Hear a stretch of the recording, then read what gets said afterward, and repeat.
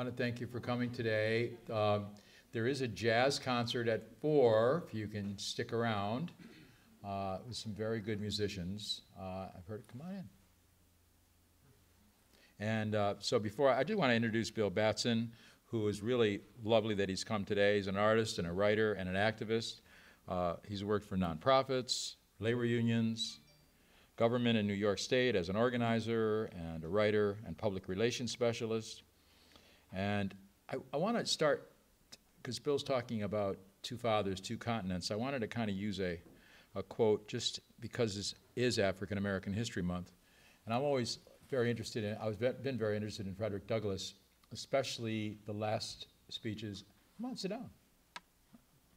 You can't stay? It doesn't matter. Half the students are going to try to leave when they can or sneak out, but it doesn't matter. You got to sign in, though. She's taking, we have to have people sign in or we don't get credit that you've come. So it's important that you've signed, whether you're a student or not a student, it's important that you say you've signed in. Sorry. But I like this last speech of Douglass because the older Douglass got, he didn't get less radical, he got more radical. So in his last great speech was called Lessons of the Hour, which if you haven't read it, it's pretty good, especially in these times. And I always like to think of this quote because it seems to me when you're looking for your father or your mother in terms of finding out who they were and where they came from, you have to think about home and what it means to have a home, because it seems to me a mom and a dad are part of the home. And I think what Douglass said towards the end of his life, which I'll quote, I actually have it on a billboard in my office. Every man who thinks at all must know that home is the fountainhead, the inspiration, the foundation and main support not only of all social virtue, but of all motives to human progress, and that no people can prosper or amount to much without a home. To have a home, African Americans must first have a country. And I think that struggle for a home and a country is still being waged here in America. And so I just want to say that because it is African American History Month, and the only events we're having this year is Bill Batson and our jazz concert today, which is traditional. We always have a jazz concert in February because jazz is uniquely African American, an American thing. So please welcome Bill Batson.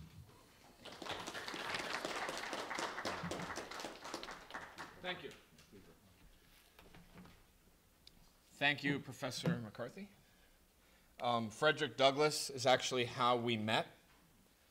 I was in possession of a complete collection of the writings of Frederick Douglass, and Professor was doing a exhibit about Douglass at, I think, Maria Luisa's.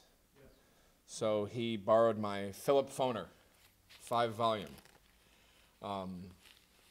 Hearing the name Frederick Douglass reminds me of my favorite quote, and I think it's a very appropriate quote for today on college campuses and high schools around the country.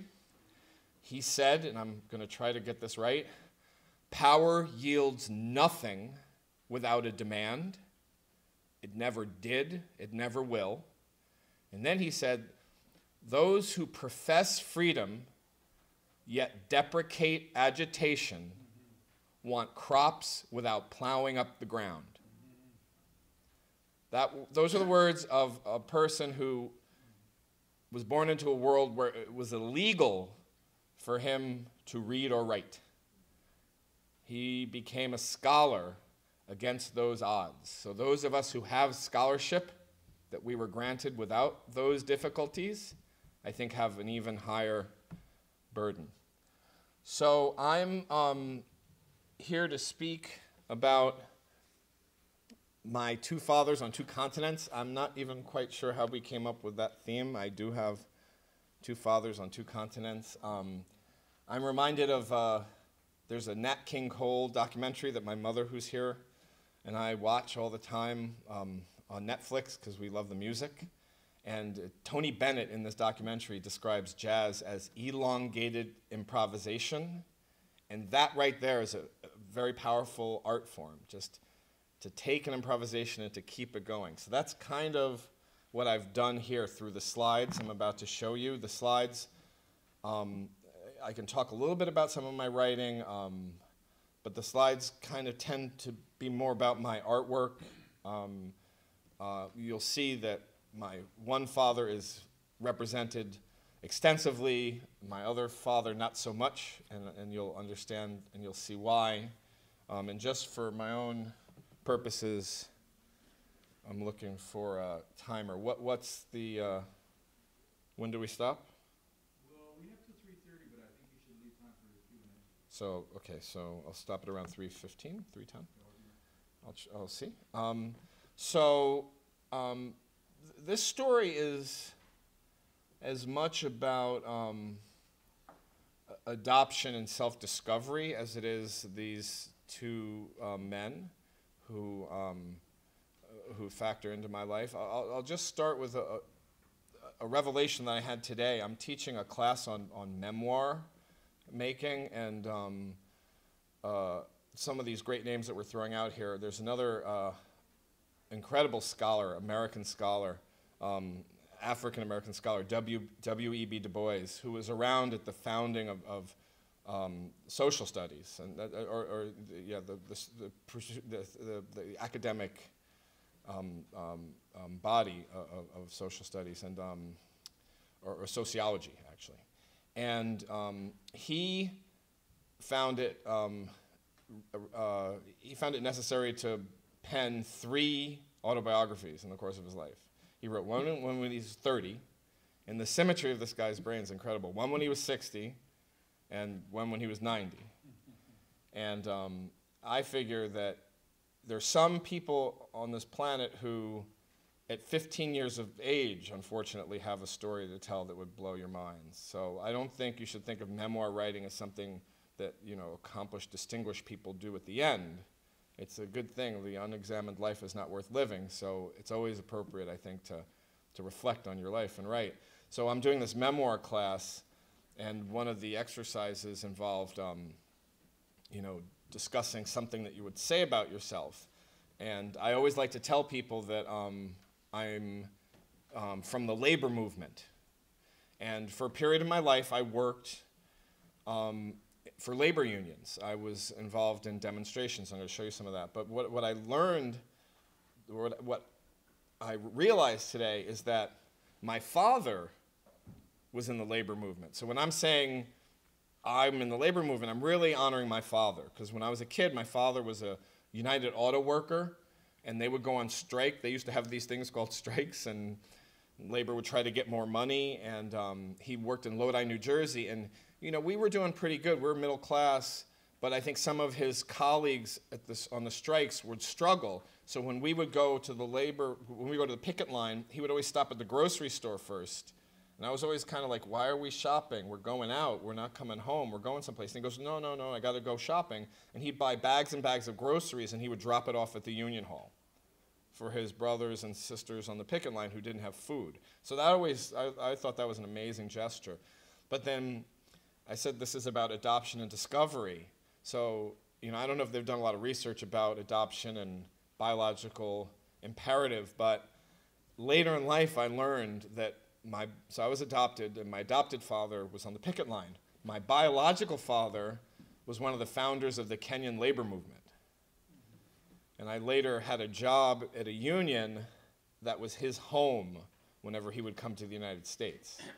So there are interesting threads that you can pick apart and perceive if you start to examine, you know, the fabric of your life. So I'm just going to introduce myself a little bit through some slides.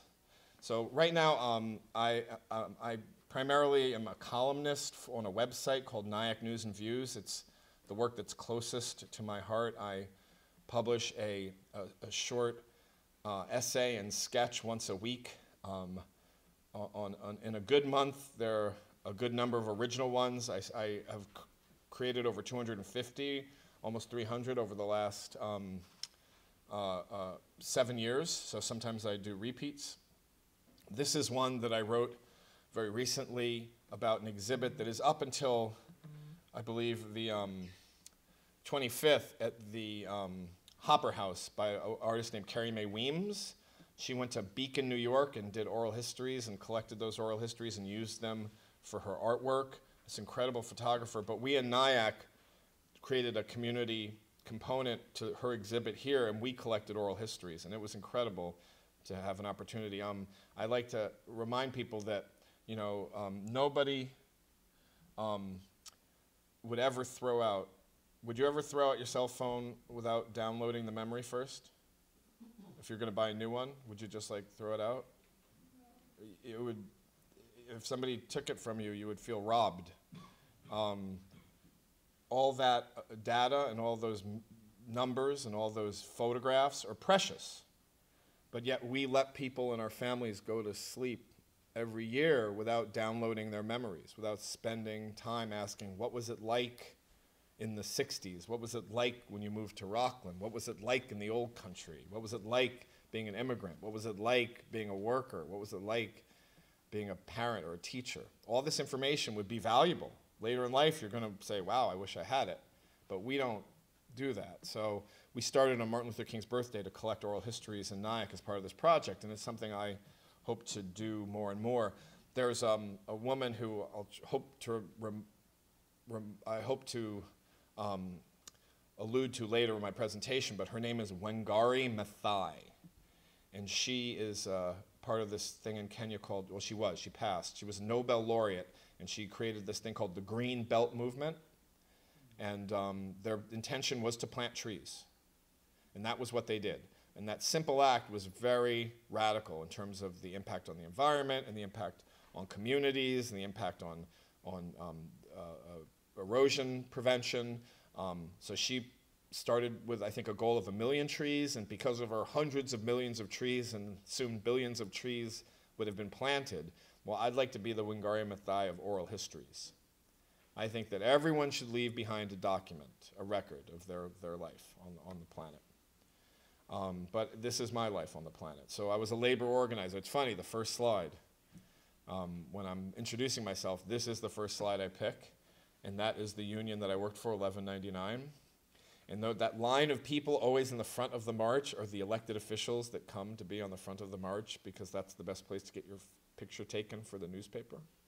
I would do political organizing. I would help organize rallies and demonstrations. This was a giant demonstration at the tip of Manhattan. I think that's like what 15 to 20,000 people looks like. I was the press person, so I would deal with reporters and try to get the right image of the crowds. This is the day that David Dinkins discovered that he would be the 106th mayor of New York and the first African-American mayor of New York. That's me in the lower left-hand corner looking up at the camera.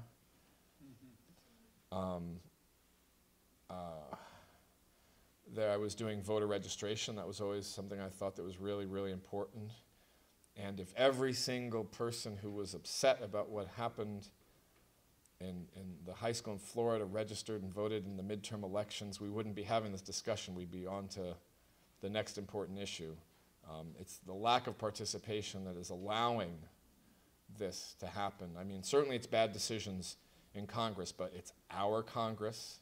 We either elected them by default or on purpose, so we can unelect them on purpose if we choose. I worked on the campaign of Hillary Clinton in 2000.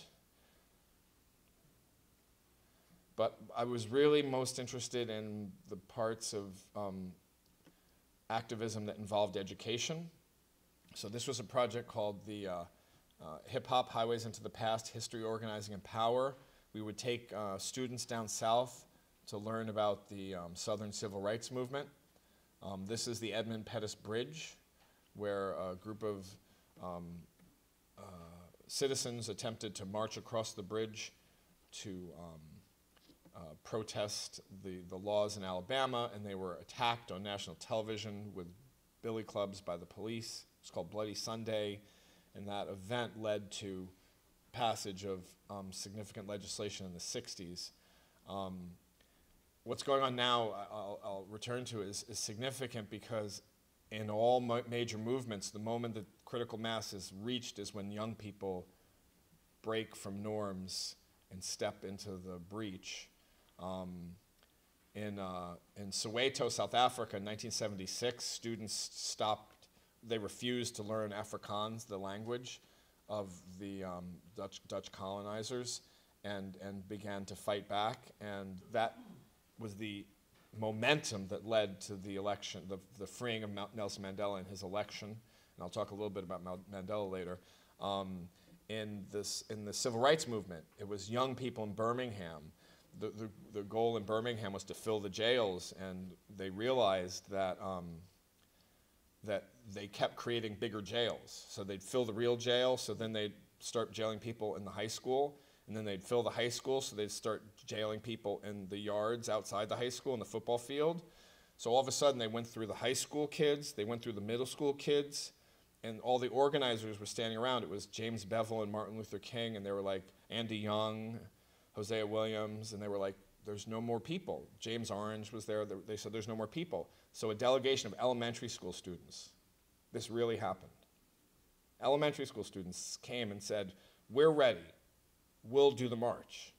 And when the governor heard that there were going to be elementary school students marching into fire hoses and dogs, which is how the police responded to those marches, the governor picked up the phone and called Lyndon Johnson and said, sign it.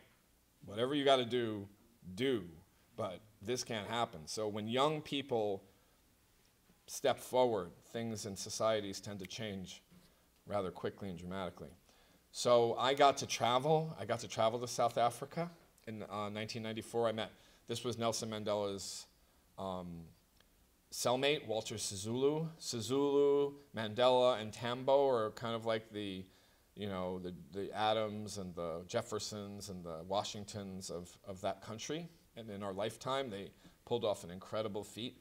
They went from probably a pariah nation that was the most racist, hostile nation to women and LGBTQ and black and immigrant. It was just it was a prison of a nation.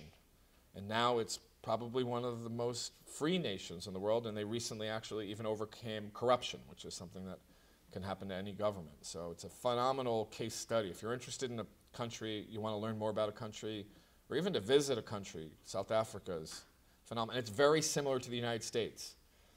It was colonized by first the Dutch, then the Americans, had long periods of indigenous people living in reservations. We had them here with Native Americans. Some argue we still do. So there's a lot of parallels between South Africa and the United States. I ran for public office in Brooklyn, and when you run for public office, two bad things can happen. You could lose, or you could win.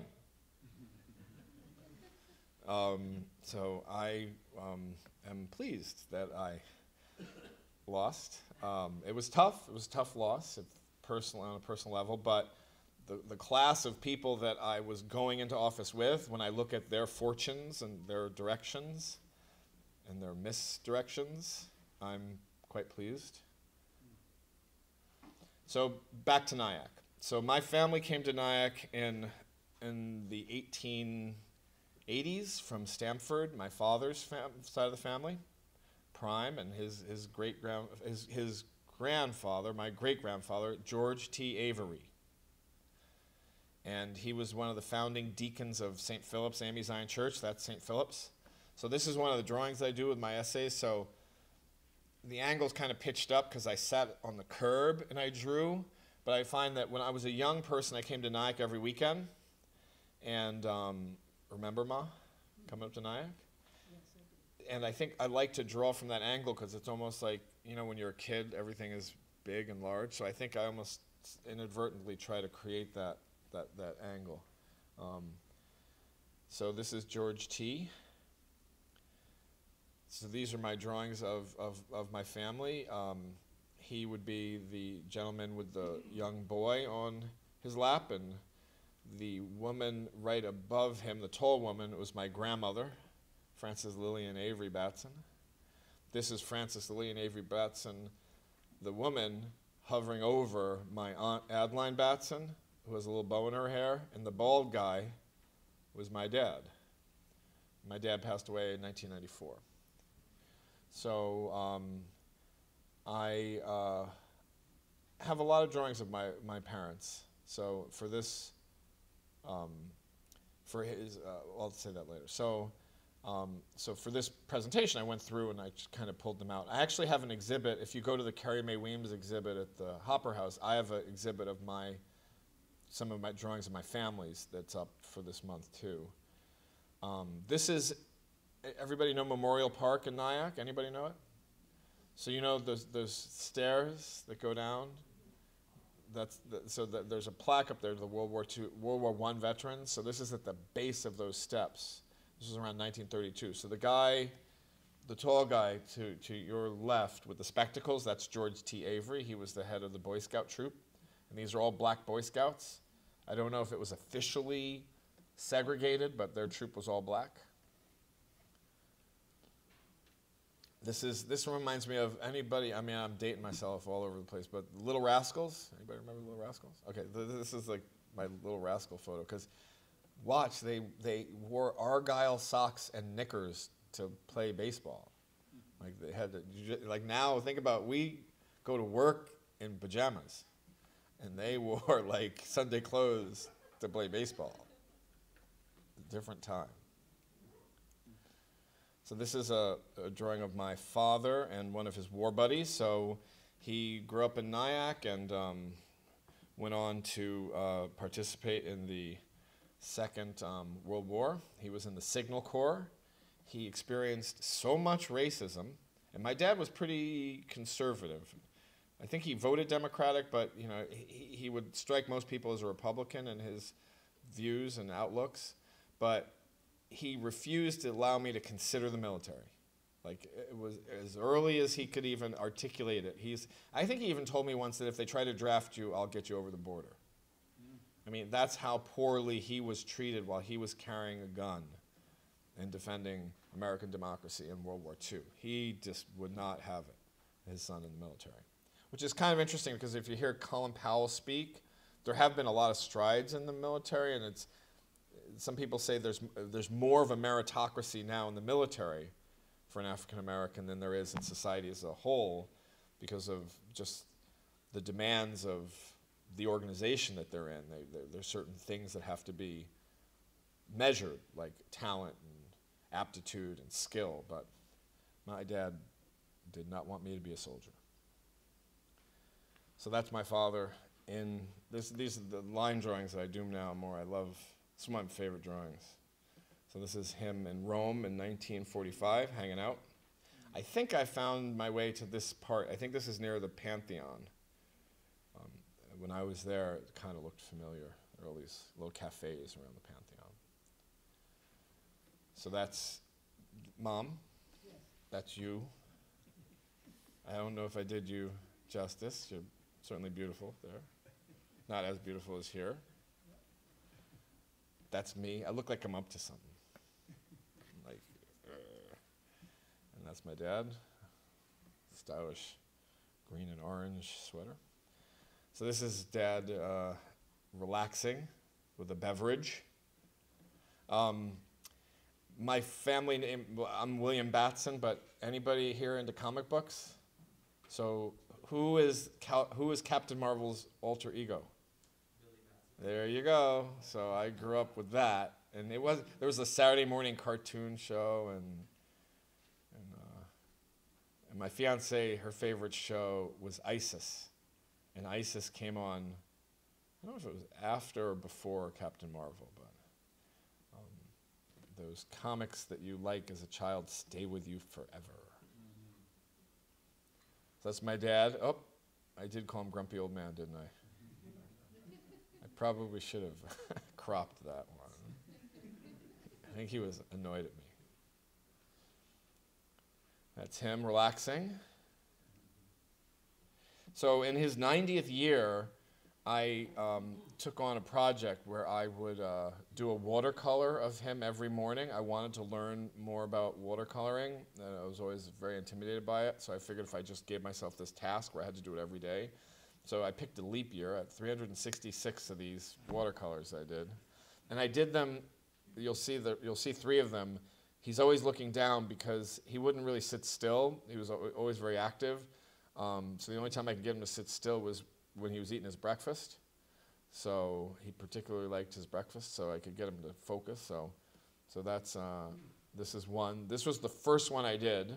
And you can actually see a little bit of progression. So this was October 22nd, 2011. That was his birthday, his 90th birthday. And there we go in March, so I'm a little bit more comfortable with the brush. Doing details, I would zoom in and zoom out and zoom in and zoom out. I do ears for a month, and I do noses for a month. And that's towards, this is probably the second to last one before the end of the year. And so my mom just turned 90 on February 1st. Happy birthday. She gets to be, when you're, you know, if you make 90 years, you get a whole birthday year. We're going to celebrate her 90th birthday till her 91st birthday. And so I'm every morning drawing her hands. Hands are very tough to draw, so I'm working on hands. So feet, this is my father's foot, and in honor of this event today, you know, you keep things that your parents have. Barry and I were talking about it, like when Barry's father passed, he took a pair of his shoes and wore them. For some weird reason, I ended up with a pair of my dad's gray socks. And you know how you always, lose a sock? Like, it's impossible to keep a pair of socks. It's impossible for me to lose this pair of socks. Not that I've tried, but they just stick around. So I'm wearing his sock and his bracelet today in his honor. So he had, difficulties in later life, like we all will. This piece is actually my most viewed sketch log, because I wrote about the Affordable Care Act. It had just been passed, so I did a drawing of him. I was in the hospital with him. When you have a loved one in the hospital, that's all you need to know. The whole Jimmy Kimmel moment, the whole absurdity of it is just so clear, because all you want is a simple way to help them. And you're dealing with people making a lot of money, dozens of them, and sometimes it seems like they can't do the simplest thing, or like the most trivial thing costs $800. And you can tell the system's out of whack when you engage it and you're trying to help somebody you care or love about. So I wrote about the healthcare issue when my father was in the hospital. So this is the last picture of my mom and dad together. Mom, remember that picture? Janae took that picture. So he passed away on the 14th of January in 2014. No, the 19th. And he had a beautiful, and as much as, it was a tough decision for me to invite the military, because I knew how he felt, but I also knew that he fought in a war and deserved to be honored. So they played taps. It was very moving.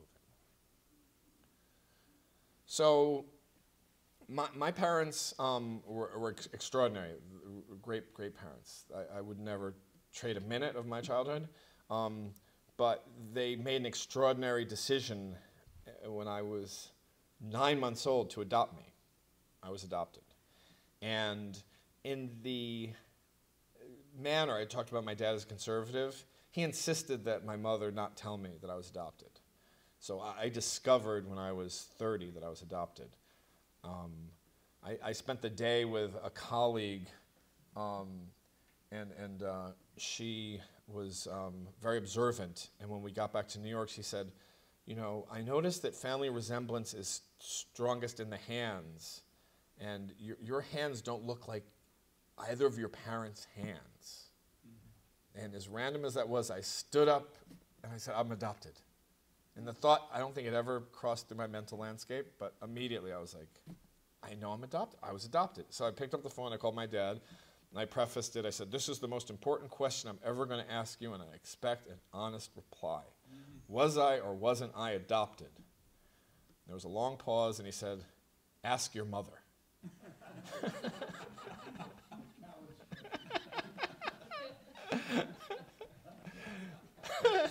And I was like, well, I guess that's an honest reply. So I found out I was adopted, and then I went through the whole process that people who have a biological family that they're disconnected from go. You're curious, you want to know about, who they were, where they were, why they were, what they were, when they were, all those words. So I was at a party on a rooftop in the city, and I mentioned that I was adopted, and this guy just turns over and he goes, "You want to find out who?" I'm like, "Yeah?" And he goes, "I'm a private detective." And I thought, "Oh, I don't have money." And he goes, No, I'm not going to charge you." He goes, "Get your birth certificate." He said, "Everything on it can be a legal fiction. The name, the place you're born, everything can be made up except the birth certificate number. It's a live birth record. It's a real number, and it coincides with a real record. So you take that number and you go to the real live birth sections of any library in that year and you search them, and you'll find out who your birth parents were." And I was like, "Oh, okay, sounds easy." The records are in these giant tomes, like bigger than any book in any library you've ever seen. There's no microfiche of them. They're not searchable. Maybe they are now, but in 1998, I think I did this. Yeah, you had to go through it line by line. So it was like, I said it was like looking for a needle in a needle stack, because you had to go through, so A through K was this one volume, and then K through Z was this volume. And my concern was that I wouldn't have the, I wouldn't have the mindfulness to stay present through the whole search, so that I would like kind of pass over it, so that I would have the feeling when I was done that it wasn't there, but really I just lost concentration. So I was like totally Red Bull, coffee, trying to stay focused, and it's, and then I had, so I got some birth records, so I'm actually going to skip over some stuff. So this was, so I found out that I was adopted. I had the birth record, but I also found out, somehow I found out the adoption agency. I think my mother told me. My mother told me two things. She said you were adopted by Spence Chapin and that your birth name was Nigel. So I went to the adoption agency, Spence Chapin, and I used all of my political powers of persuasion, because adoption records are sealed, and you cannot pierce them. They will not give you any what's called identifying information, because they don't want you to reverse engineer who you are. So I went after them in every way, non-violently and politely, that I could, and I got a lot the first round. And it says here at the bottom, your birth father was a 26-year-old single black man from Kenya. He was a senior in college and was interested in politics. He was he was 6'3" with large brown eyes and a dark complexion. He was in good health. Your birth father had one brother who held an important government job. And I was in South Africa when I got this. So there was a story I was going to tell you about, like meeting Mandela. So I found my way to South Africa, and I got this autograph from him. Mandela liked to perform in plays on Robben Island. He liked Greek plays, and think about the quality of the leadership in that country. He in his spare time he studied the classics, and while incarcerated.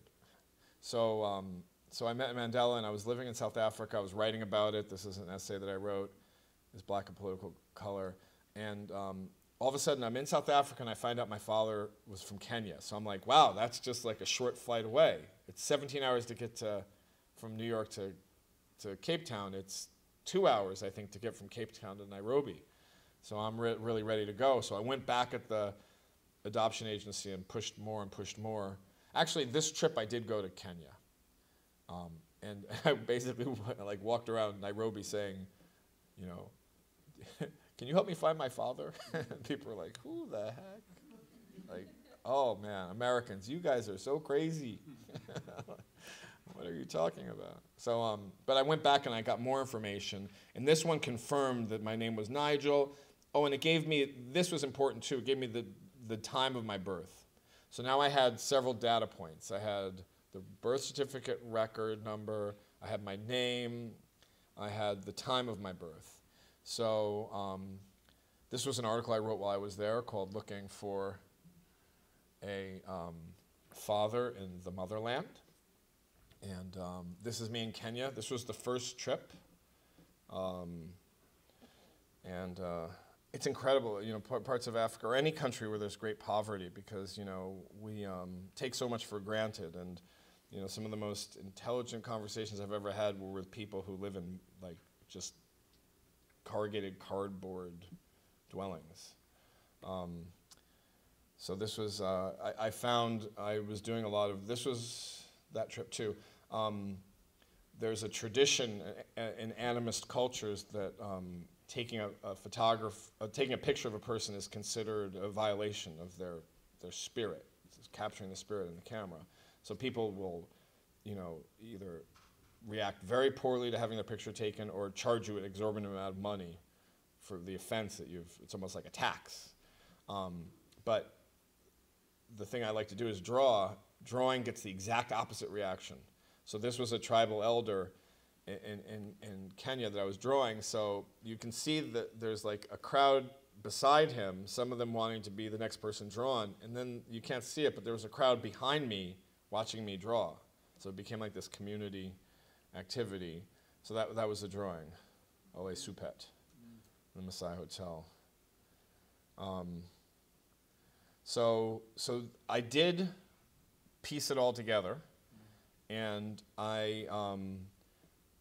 my godson was with me, and I got through the A's all the way to the H's, and I was looking for the name Nigel, and I found the name Nigel next to the name Havener, and immediately I figured, because of everything that the adoption agency had told me about my birth mother, that she was on a registry. And for people who give up children for adoptions, there are these things called registries, where you kind of put your name out there, and you say that if the person ever wants to find me, I'm willing to find them.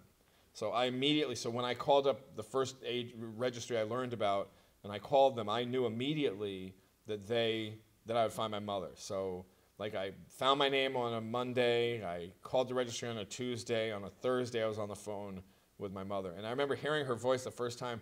There are people who do studies of children, and you recognize your mother's voice in the womb.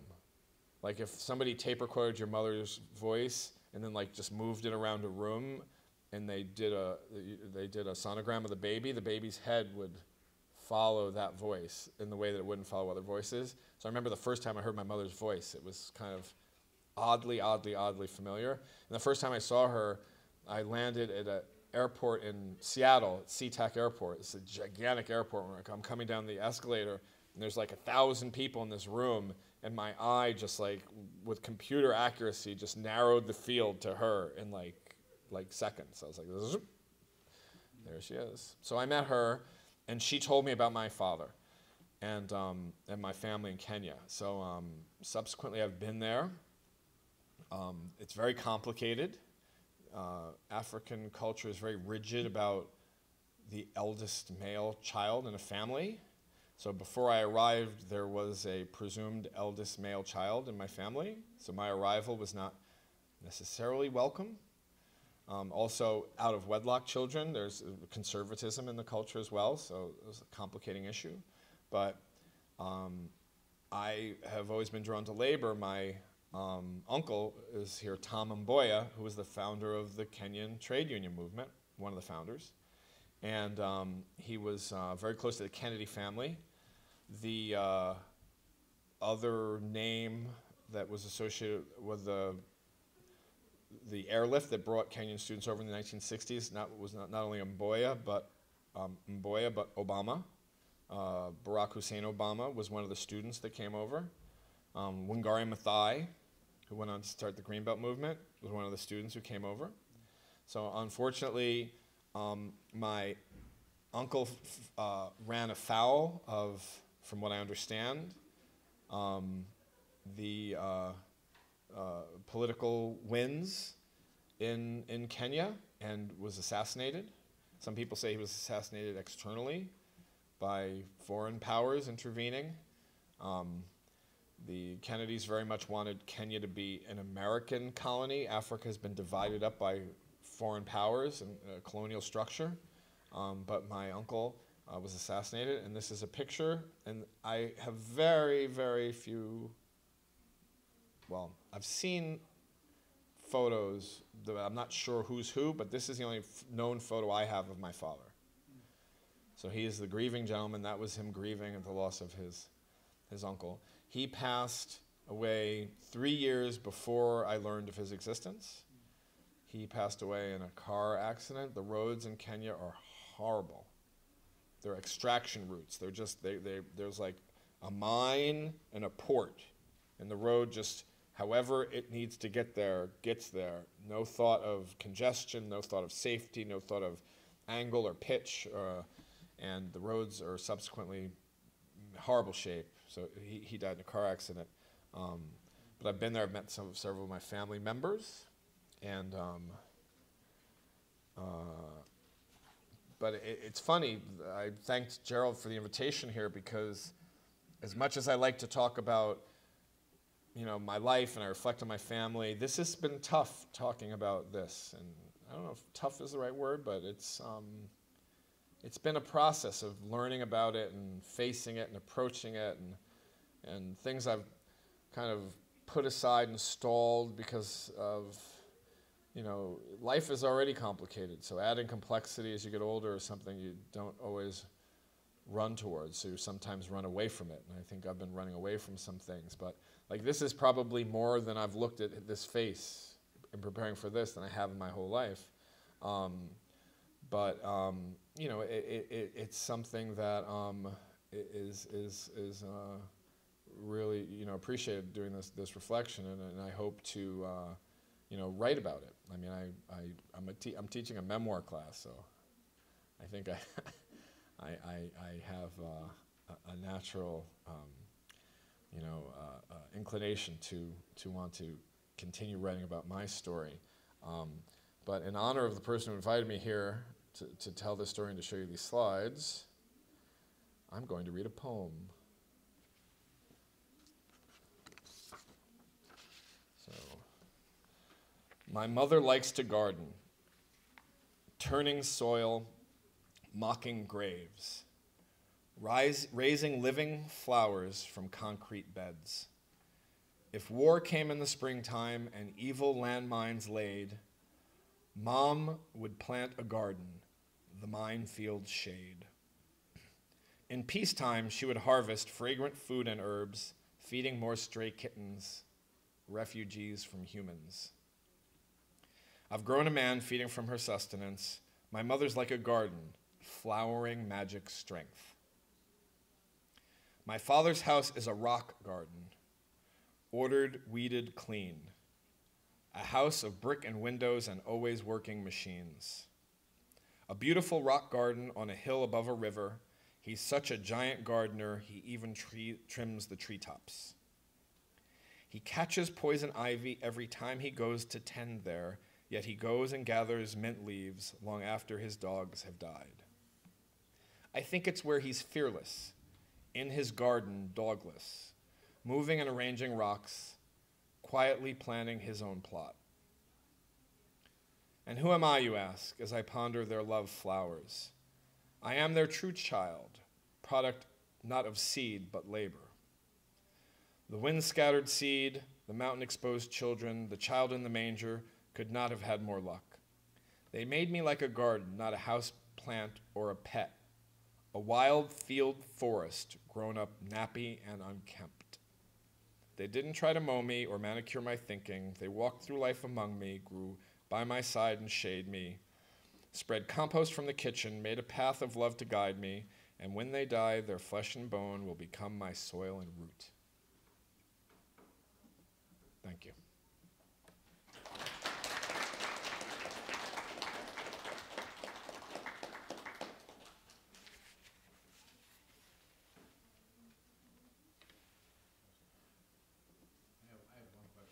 questions? Which is only a sidebar. We were talking about this inspiration from the people in high school in Florida.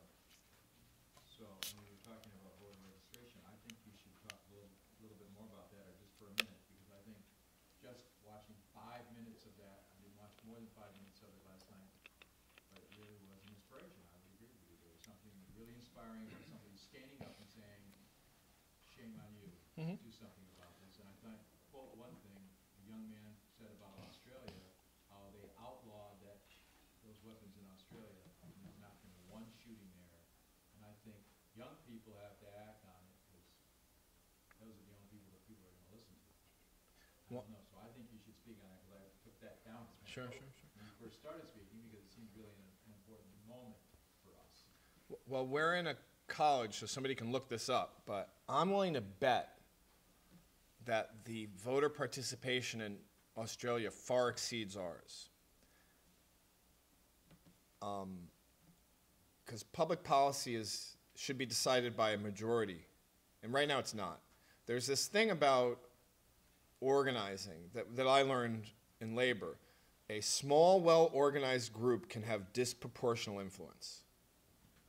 So what's happening is with spheres of extremes on either side of an issue, a small, well-organized group can have disproportional influence. So why do we have hundreds of millions of guns? There are more guns than people in this country. I think there are a couple guns for every person.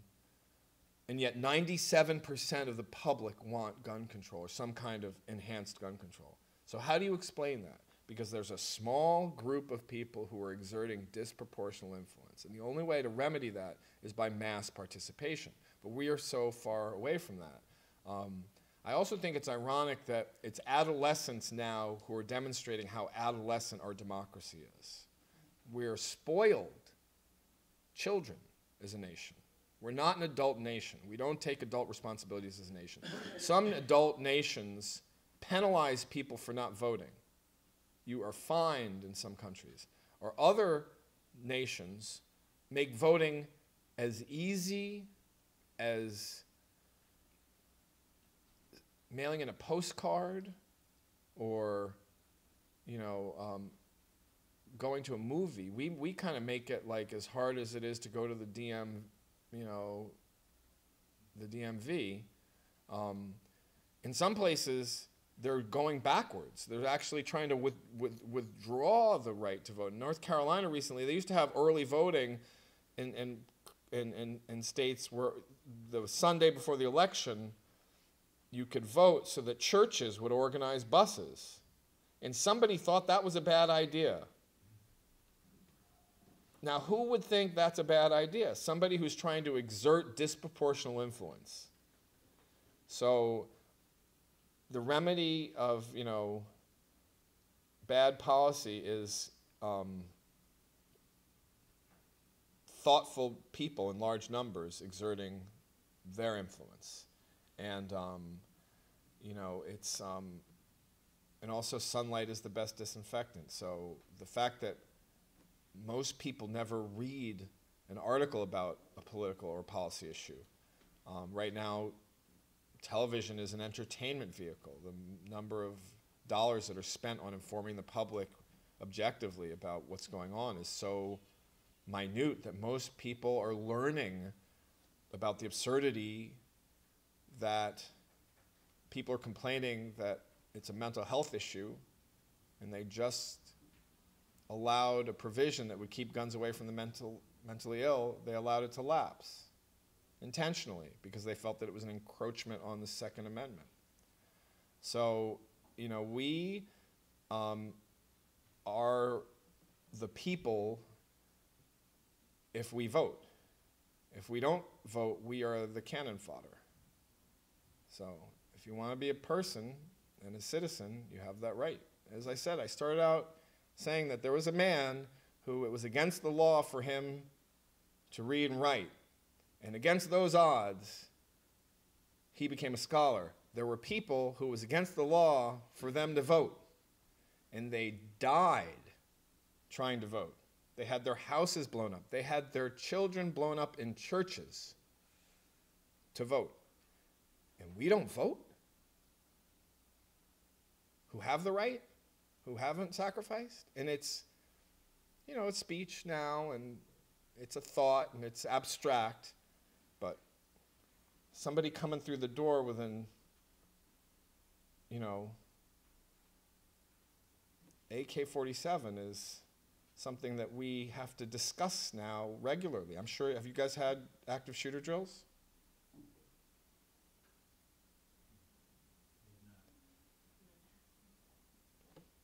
Nobody wants to talk about it. On April 11th, not to break the silence here, but April 11th, there will be a man whose son was shot at a college 25 years ago. He had the editorial on the New York Times this weekend, Sunday front page. He's going to be here? His name is Greg Gibson. He wrote a book called Gone Boy about his son. Yeah. He became a writer. He's a bookseller. He became a writer by writing that book.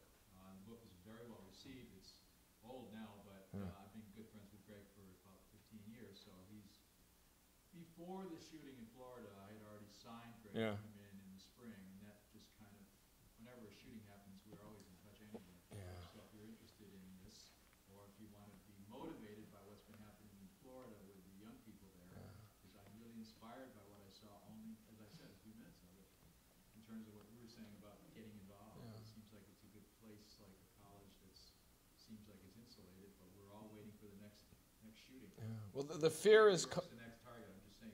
Yeah. Well, it's anywhere. It's everywhere. It's random. It's like lightning strikes. But, well, not like lightning strikes. It's like the weather. It's like bad weather. It's like, where's the next storm? But I worry about compassion fatigue, because there's so much that happens, and then the next thing happens, and we become numb, and then we become apathetic. So this is the 50th anniversary of the assassination of Martin Luther King, April 4th. So, if you want to read one thing by him that is instructive over what's going on, it's the letter from Birmingham jail. He talks about the 4 steps of direct action. It's a really good thing to do. I do it like in deciding things in my life, like major decisions. He says if you're going to get into a conflict with somebody about something, first of all, it has to be nonviolent. But the steps are, the first thing you do is research to make sure that there is a real conflict, that something happens. So if somebody offends you, make sure you didn't mishear what they said, they didn't mean something else. And the next step is negotiation. You go to that person and say, hey, is there really a problem here? Can we manage this without really having a dispute?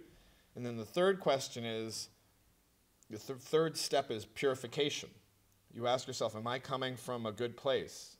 King was a Christian, so he would say, is this consistent with the commandments? Am I being vain? Am I trying to, bully you? Am I, jealous of you? Am I coming from a good place? And then the final step is direct action. And the premise of that is that if you go through in life those 3 things, those steps before you act, you're going to have a good result. And the beauty of these students is that they're going through those steps so quickly.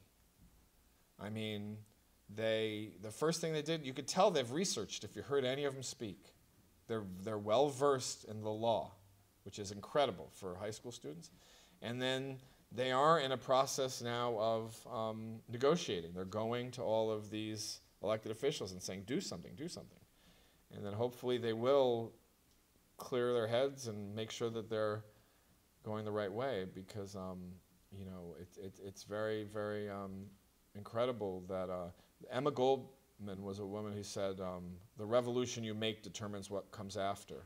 So the power of Gandhian nonviolence is that if you're trying to make a civilization better, you don't use the tools that have caused such grief. So whatever is the opposite of what you do when you're angry with a gun is the way you proceed in the Kingian view. So there's a lot of information in my elongated improvisation. Question in the back? I know it's been crazy with all this gun violence, especially after the events in Parkland, Florida. I mean, it's a sick world out there. There's lots of violence. I mean, especially with the gun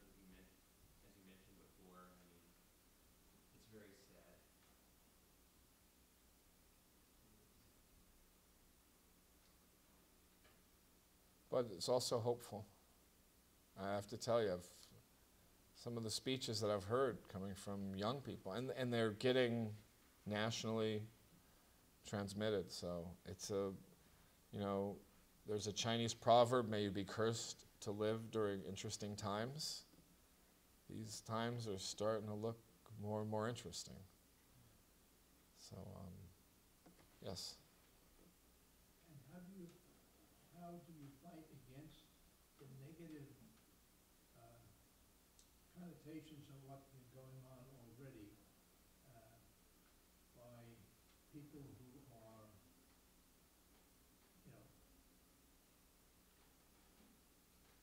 guns don't kill people, people kill people. And how do we fight against the false news that is already coming out in the public media about these kids are being put up to it by lecturing people or whatever, and it's the same thing as the Russians did to our election. How do you fight against that? I mean, that's a question that millions, literally, of people are asking themselves right now. I think that I had a conversation with Barry today about I think how it's hard to be an optimist in a world where there's so much pain and suffering, but I think it's an acceptance that I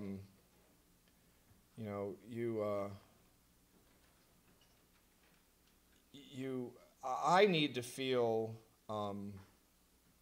good about my life, and I need to know that I've done the right thing, and I need to remove my ego from it and realize that I am, even Martin Luther King wasn't Martin Luther King. There were millions of Martin Luther Kings. We're products of our time. So all these things are going on. We all have to just take a step forward. We all just have to take a step forward. And if everybody takes a step forward at the same time together, powerful things will happen. So you really can't focus on anything else but what your actions are and what you're willing to do. And you will affect the people around you if you all take a step forward at the same time. There's this dance in South Africa called the Toy Toy. So they get together at a demonstration, and 10,000 people will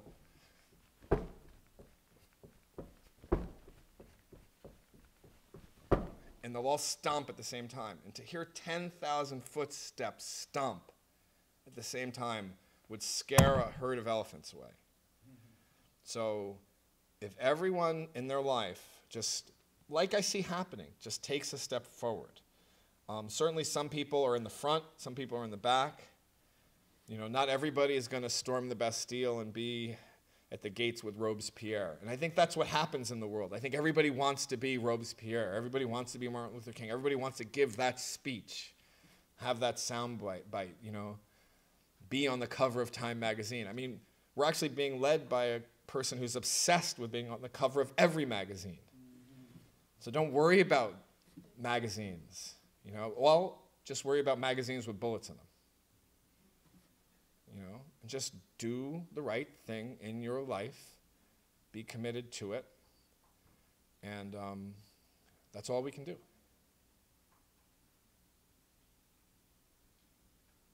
Thank you. Thank you.